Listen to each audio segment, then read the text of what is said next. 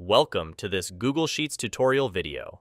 Today, we will learn how to create a filter view sorted by date. Let's get right into it. First, select the data in question. Click the Filter View button from the toolbar.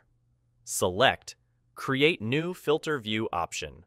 Apparently, there is a new filter menu with each of the header. Open the filter menu for the dates column. Expand Filter by Condition.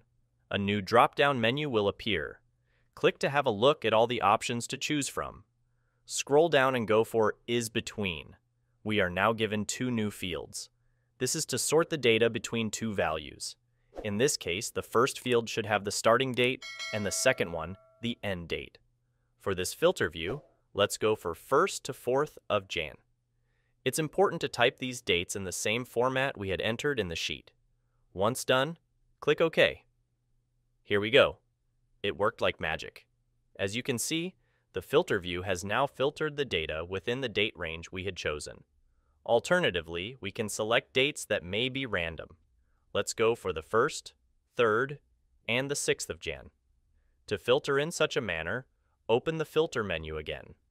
In this last section of the dropdown, here we have a list of all unique entries within the column.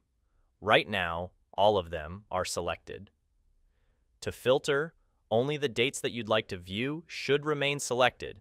Let's deselect the rest of them.